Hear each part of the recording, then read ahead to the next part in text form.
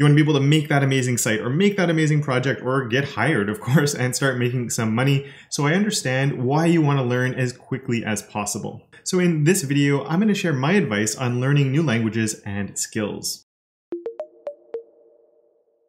For those of you who don't know me already, my name is Kevin, and here at my channel we learn how to make the web and how to make it look good with weekly tips, tricks, and tutorials. So first off, I have some really bad news. There are no shortcuts. Or actually, no, that's wrong. There are shortcuts, but as the name implies, they cut around corners. And shortcuts are things like, with front-end development, they're things like learning a framework instead of learning a language, so maybe learning Bootstrap instead of CSS itself. The problem that then comes up is you've learned Bootstrap, but then you need to do something that Bootstrap doesn't quite do, and you need to customize it a little bit.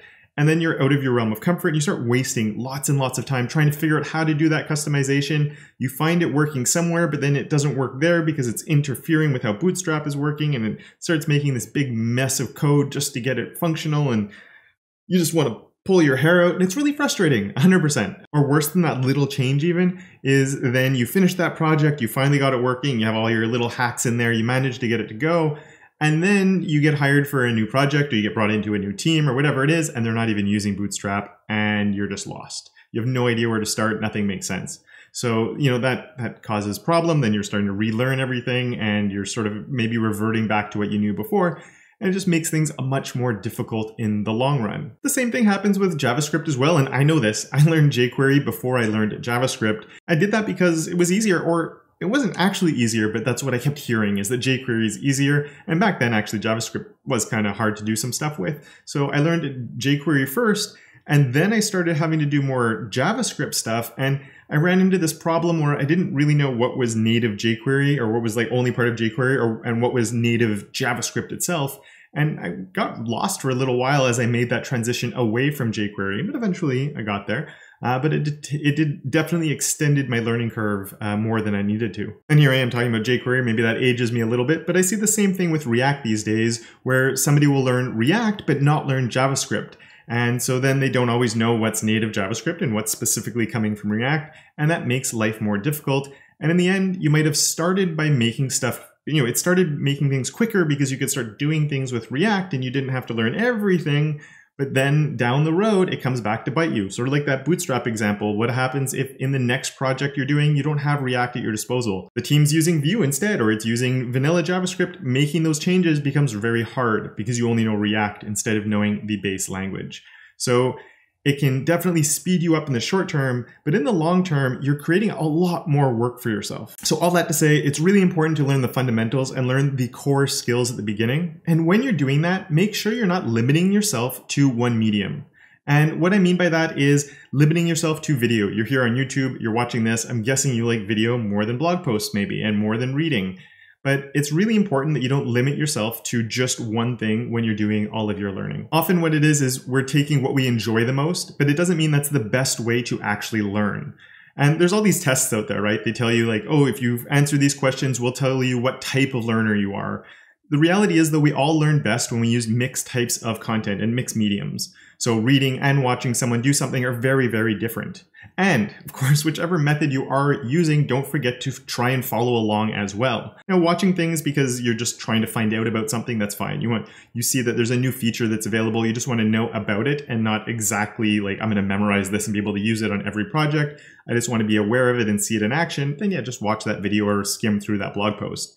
But if you're actively trying to learn and you're trying to learn how to do something, watching a video or reading a blog post isn't going to get you to be able to do it, even if you understood every single thing the person did while you were watching it or reading that blog post. We think that by watching tutorials and watching videos and reading things that we're learning. And of course you are learning, but you're learning about things. You're not learning how to do those things. Recently I started learning card magic, and I have a book that teaches you magic tricks. I can read the book, I can understand exactly how to do one of the tricks, and then I'd have no idea how to actually do the trick, right? I knew the steps, I knew everything I had to do for it, but I couldn't do the actual trick. I would just drop, I couldn't hold the cards properly. I was figuring that out. You're trying to get the placement right. I understood the steps. I read through them all. I understood what I had to do. It's very different knowing what to do and actually being able to do it. And there's a huge separation there. So it's different when you're doing manual tasks because you can see that right away. You're trying to, you see the progression, so you're feeling it. Whereas when you're doing something that's more in your head, it's harder to make that connection. You just think that by reading it or learning about it, it's all there. It's not how it works. It's the same thing as a physical task when you're coding. Coding's physical, right? We're moving our fingers. It's the same idea. When you're learning a new skill, you need to be putting what you're seeing into action. The learning happens when you try and implement something. And when you're just watching video after video, trying to learn everything you can, you're learning little. You're just not learning. You're just, information's being bombarding you and you have no idea where to start. What you need to do is, and we were talking about, we're trying to follow along with something, but you should be trying to solve a problem a lot of the time or develop on one new skill at a time.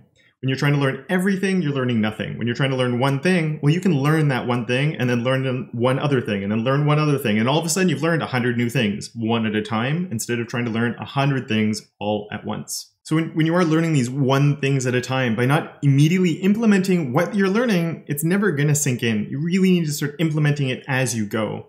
And implementing it doesn't mean copying and pasting from a blog post you find and then getting it to work within your project, right? With like a little tweak to get it to go. Or, if you're following a tutorial and just following it line by line with the video playing, that doesn't count. That's following along. Now, there's nothing wrong with following it along. Actually, I would encourage you to actually follow along. But then when you're done, turn it off and use what you learned in your own project without the help of the tutorial. And that leads us to actually building your own stuff. And I know sometimes that can be hard to come up with a project idea or to get motivated to go on with one of your own projects instead of just following a tutorial that you found. So, see if you have any problems day to day that you can come up with your own solution for, or maybe create a website for a hobby of yours, or maybe web development is your hobby. So make something for a hobby of one of your friends or family members.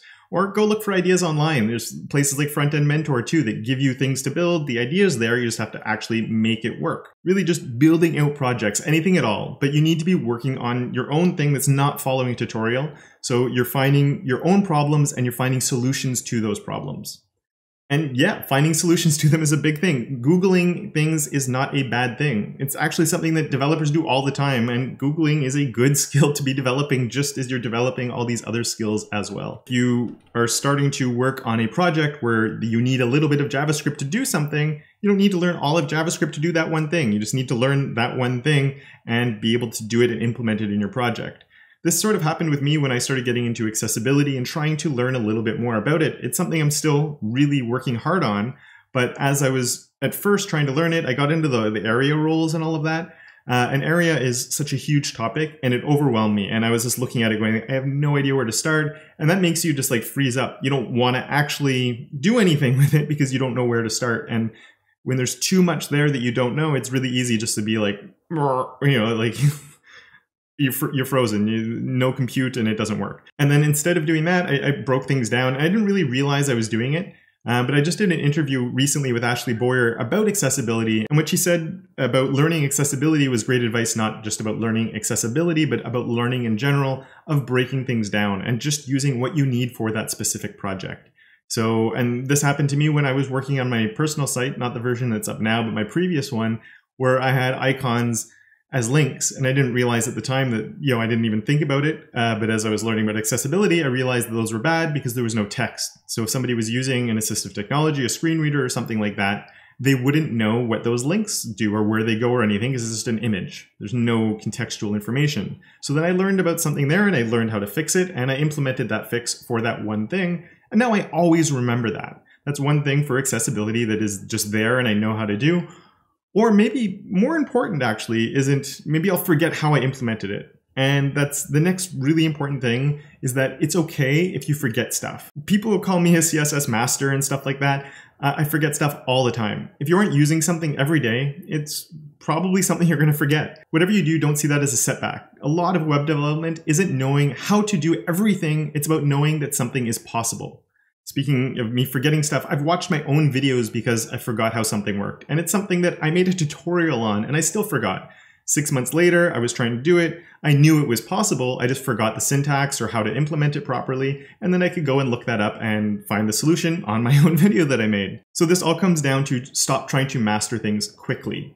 If you're putting the pressure on yourself to learn fast, you're going to be too hard on yourself and you're probably going to fail, or you're going to take some shortcuts and then pay for those shortcuts down the road and actually make your learning journey a lot longer. Learn things properly and focus, please focus on the fundamentals. It's a bit like when you're setting up a new project. It takes longer to set it up properly, getting everything in order and just getting all the foundational things for that project in place, but then everything goes so much faster than always having to make adjustments on the fly.